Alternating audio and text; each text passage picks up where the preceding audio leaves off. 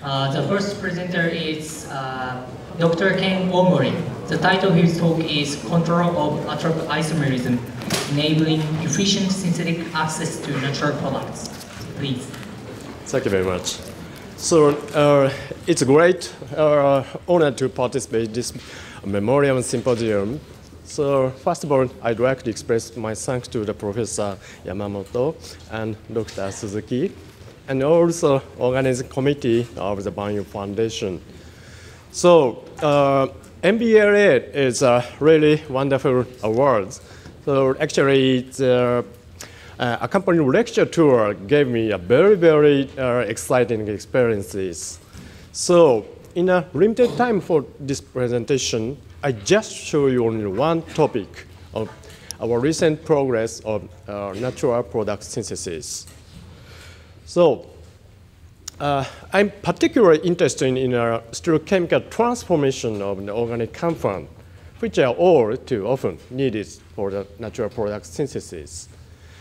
So among various stereochemical, it's difficult to handle this elements. So central chirality is, of course, most common and well studied.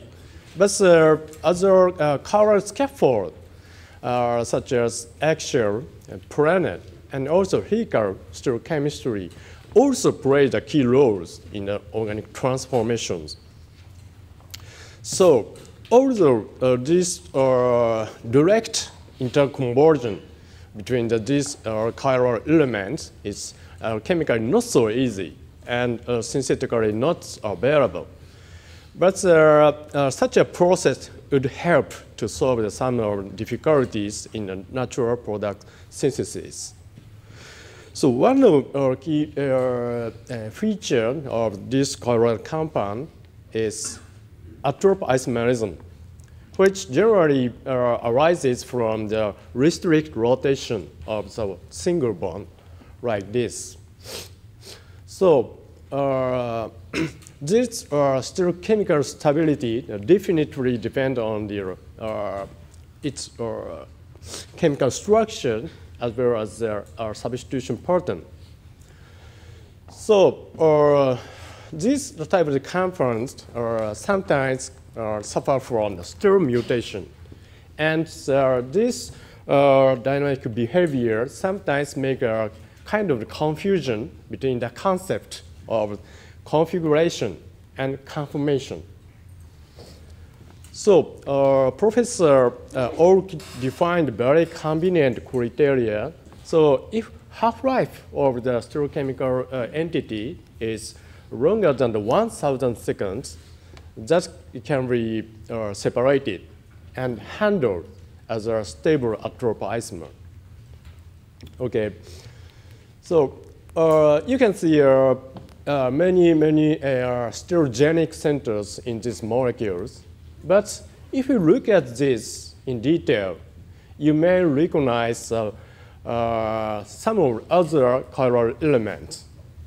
For example, the helicity and axial stereochemistry, also planar stereochemistry. So today, I just show you the one case. It is cavicularin. This compound is isolated from the rare liverwort species, Zenigoke, reported by Professor Asakawa, who reveals their unusual structures.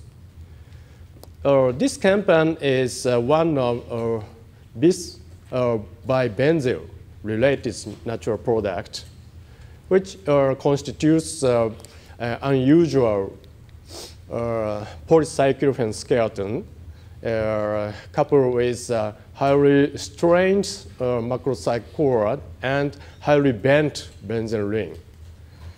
And very interestingly, this compound displays their optical activity, albeit with the non-stereogenic centers.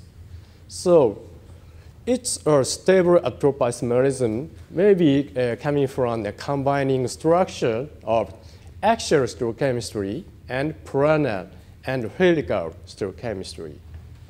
So in view of the synthesis, how do you make this strained core and also control of its stereochemistries? Here you see a hypothetical route for biosynthesis. So putative precursor is glycogen C, which is also natural product isolated from the same origin as that of the cavicularium. This compound undergoes oxidate transannulation, directly forming this macrocyclic core. Inspired this hypothesis, Harowin and co-workers demonstrated similar conversion. So they carried out the radical-mediated transannulation to form this strained core. And they have completed the first total synthesis of this natural compound, albeit in the racemic form. So this conversion is very stressful and effective. But under these conditions, sizable amount of the simple reduced compound are obtained. And preparation of this polycycline skeleton itself difficult, maybe due to its ring strain. So, in addition, we identified one more very difficult problem. So, at the transannulation stage, the stereochemistry of the product reflects from the atropisomerism of the starting material, but this compound undergoes a further stereo mutation by D-ring rotation, which falls into the undesired enantiomer. So, the two major problems, I mean, the construction of a strained core and also controlled atropisomerism is highly relevant and coming together in a single stage. So these features is synthesis makes this synthesis very difficult. So how do you overcome these problems?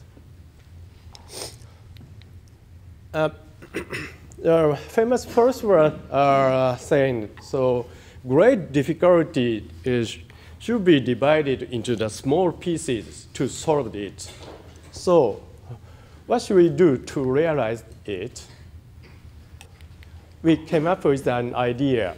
So that is symmetrization and asymmetrization trick.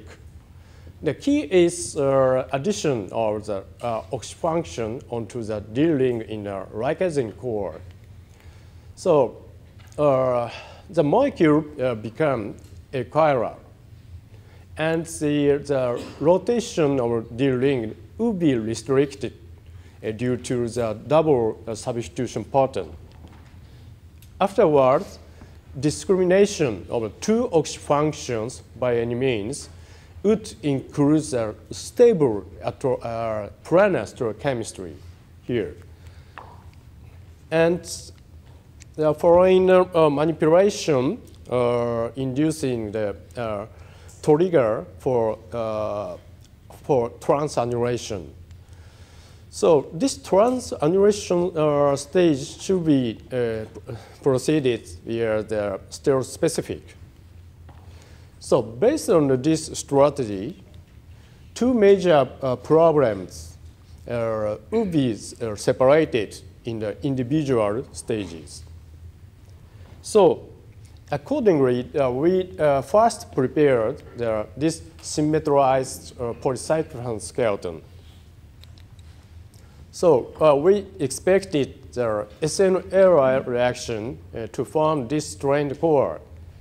So reaction trajectory will be favorable to communicate two reaction centers leading into this Meisenheimer type intermediate. where the temporarily generates the sp3 carbon, reduce its ring strain. But foreign process would increase the ring strain, but which can be cancelled by energy stabilization for aromatization. In addition, we thought that the introduction of the electroweathering group adjacent to the fluorine atom is highly helpful to proceed this cyclization reaction. Okay, let's see the result in detail.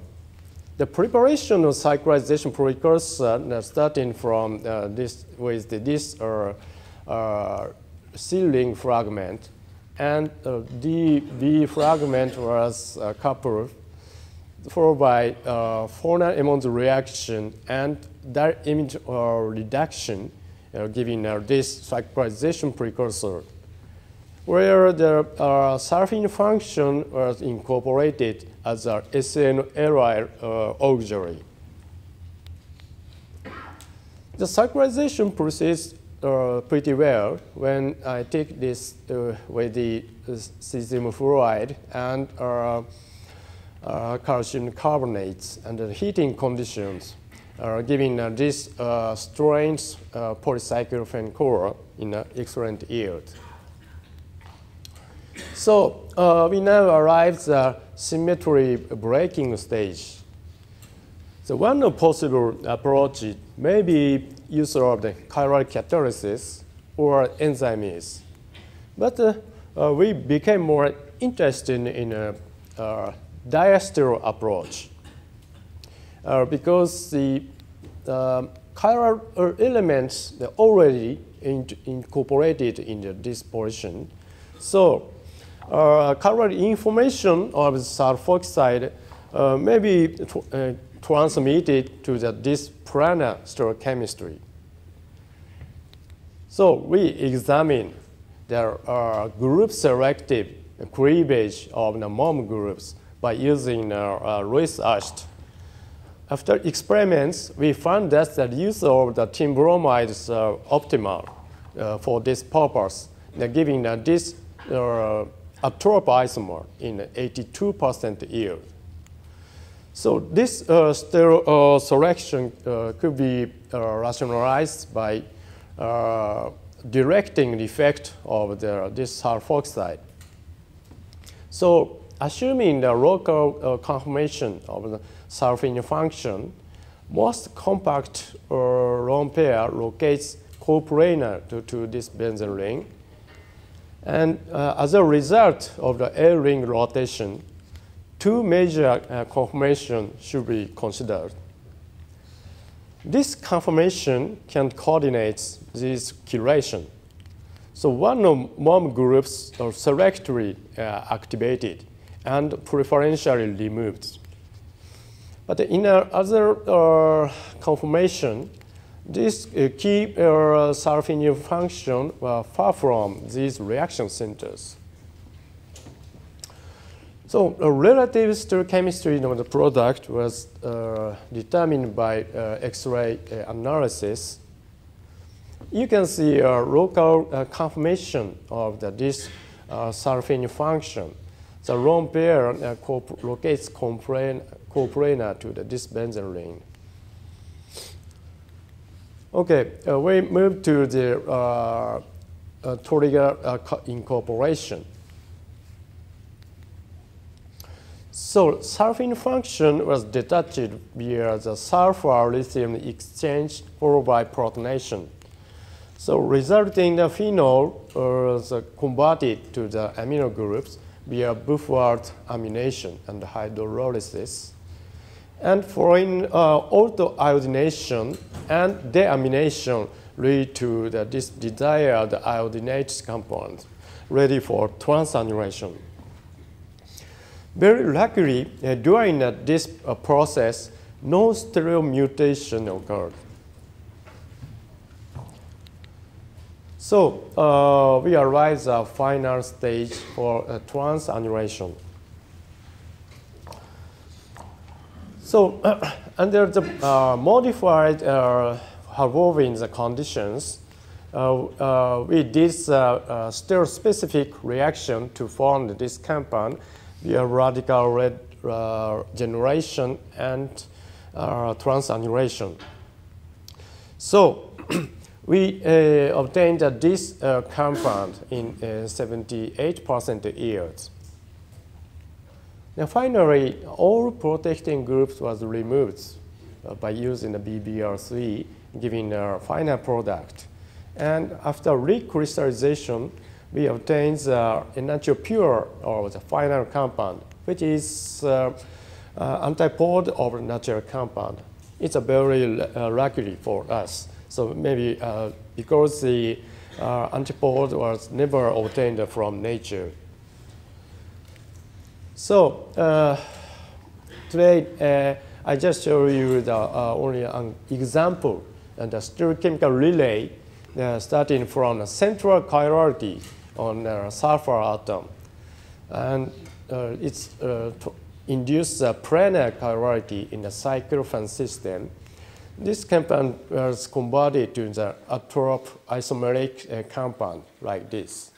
So another type of transformation is studied in our laboratory. So finally, I'd like to thank to the Professor Asakawa and Hashimoto in Tokushima Bury University, giving us the very valuable information for natural compound. And also thanks to my colleagues. So actually, this work was done by the part of his PhD thesis. So finally, I thanks again to the organizing committee. Thank you very much.